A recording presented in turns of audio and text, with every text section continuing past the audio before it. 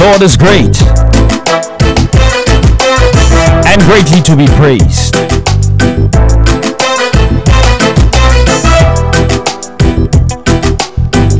The song is called Do You Know What It Means to Be a Christian? Amen. You're in tune to Exchanging Sin for Grace Deliverance Ministry, and I am your host and founder, Minister James Baptiste. We say a pleasant good night, amen, to all of you in Radio Land. We say a pleasant good night to those who are new believers and those who are on their way to receiving Christ and those who are veterans in the things of God. We say good night to you, amen. Special good night to Minister Straker and his wife. A special good night to my lovely and beautiful wife, Miss Marilyn Baptiste, amen, and the members of Exchanging Sin for Grace Deliverance Ministry prayer line. That's at 8 p.m. every Sunday. 8 p.m. every Sunday. Exchanging Sin for Grace. We have launched our prayer line, and if you want to join us at any time, amen, the number is 712-770-5232. That's Exchanging Sin for Grace prayer line every Sunday at 8 p.m. We open the phone line if you have a prayer need, a prayer request. If there is somebody that you know is struggling in an area, amen, you may not get them to come to church, but they'll probably pick up the phone and call and talk to somebody that won't be able to recognize them or doesn't know them. Sometimes people, when they're going through things, they don't like to be seen, but they like to be heard, amen. So this is the place where you can call us at 8 p.m. tomorrow. That's Sunday at 8 p.m. 712-770-5232. Amen. And so the pin is 251897. I'll say it again. 712-770-5232. And the pin 251897. That's Exchanging Sin for Grace prayer line, amen, or prayer line where we pray for people. We have met so many people through the broadcast, and that's why we say a special thanks again to Minister Straker. Amen. There was a woman that we met in the broadcast as we had a series called Restoring Family Drama. That's what it was called. Yes, it was called Family Drama. That's when we ministered around Thanksgiving, and we talked about restoring the relationship in the family, not just to wait for the special occasions of the year to try to make things right, but you make things right all throughout the year. And so this lady called up, and she had some issues going on with a sister and some witchcraft in the house, and we prayed for her. We have never seen her, but she's a part of our group, amen. We prophesied some things to her as the Lord led us, amen. She had a desire to find a husband, and so we prayed for her, and she got married recently, and she's doing well. She's a part of our group. We have never met her, but God is doing great things through the ministry, and so we want to lift up his name for that, amen. We want to give him a loud praise because he's been great and he's been good to us continuously.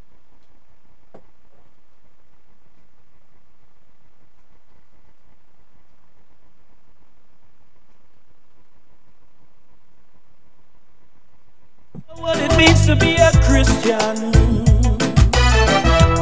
Hallelujah. If you're out there tonight, amen, amen, and there is somebody beside you, you may want to ask them, are you saved?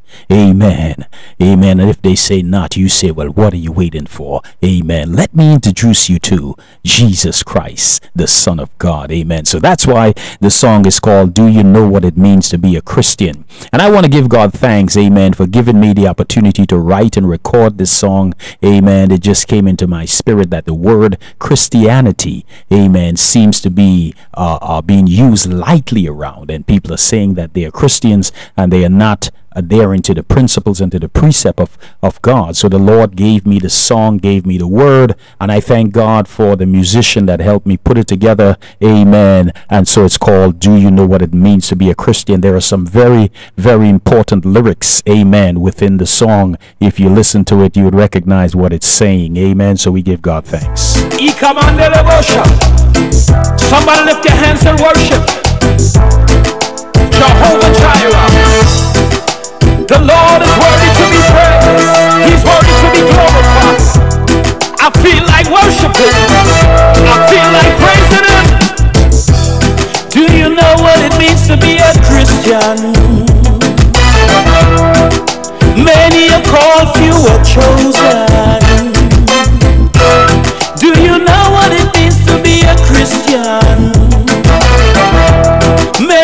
called, few were chosen. Hallelujah, hallelujah, glory, hallelujah, hallelujah.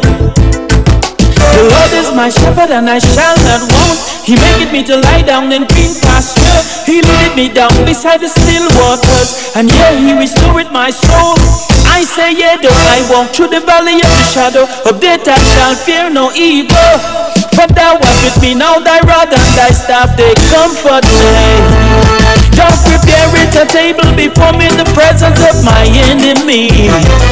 Thou anointest my head now with oil, and my cup runneth over. Surely goodness and mercy shall follow me all the days of my life.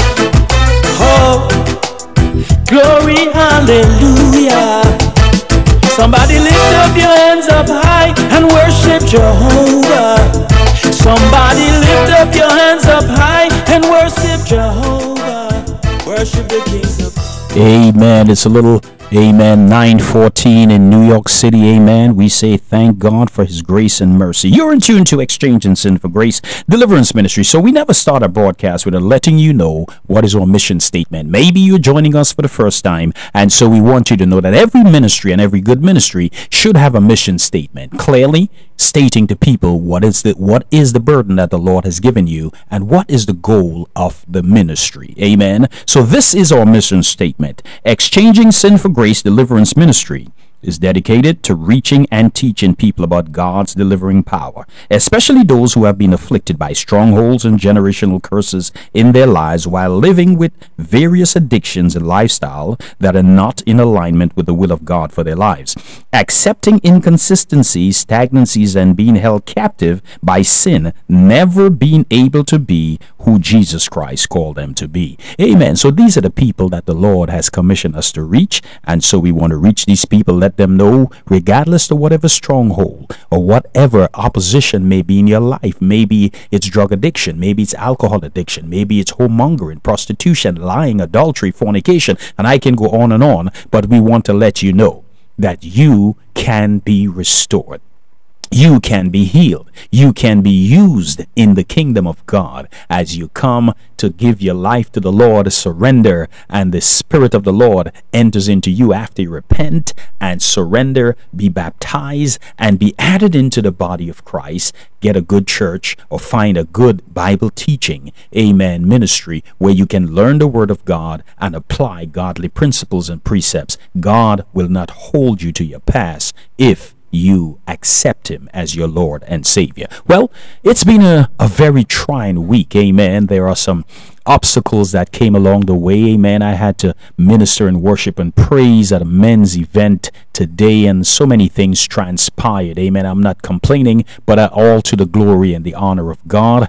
At the beginning of the event, amen, everything was in order. The men just got together. It's something when men get together to worship God, amen. We made a joyful noise unto the Lord. We lifted up the name of the Lord. We came to the Lord naked and unashamed, not putting on any pretense. Some men had issues, and we came and we just laid before the Lord and allowed him to work in our lives. Amen. So I give God thanks. I want to say to someone tonight, amen, if you've been called to ministry, there will be obstacles, especially when God is getting ready to use you.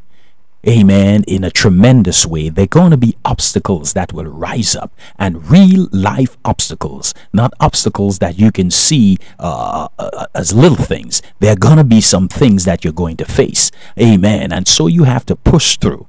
Amen. Regardless because the enemy's plan is to rob God of his glory. That was his intention from the very beginning. Amen. To exalt himself above God and to discourage you. So I want to say tonight to someone, be encouraged. Amen. Regardless to the situation.